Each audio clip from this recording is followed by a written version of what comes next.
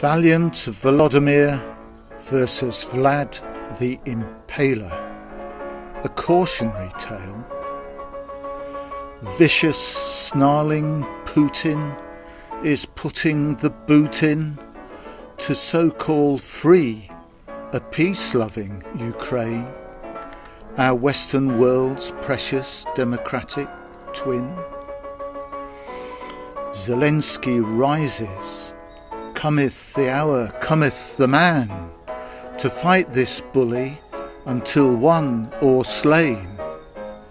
No longer comedian, but indomitably Churchillian. He pleads for help, at least a no-fly zone. No chance, not a single plane, for we daren't, they reply. You're on your own. But stern-jawed, we must face up and outstare the madness in Putin's eyes.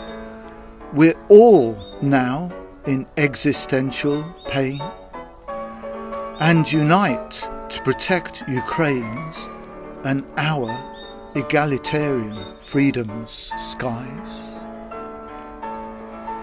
Up against an implacable world, he'll be the first to blink, even though a Russian bear of very little brain, to save him going down his own plug hole, emptying his country's sink. If we don't, he'll find another pretext in similar evil vein after he has hapless Ukraine annexed. For there is surely no end to Putin's cunning and malevolence, and we'll all need start over again.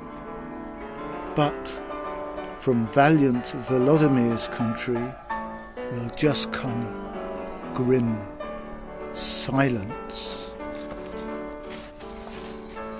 We watch aghast as pig-eyed Putin and the rest of his Gadarene swine scourge, playing out animal farms' ordained bane. Poor liberty, poor freedom, poor world, even poor Russia, poor us, poor time. But most of all, poor Ukraine, dear Ukraine, brave Ukraine. I, for one, will never, ever forgive our Western leaders' greatest shame, that thousands die while they comfortable live. But not in my name, damn you all!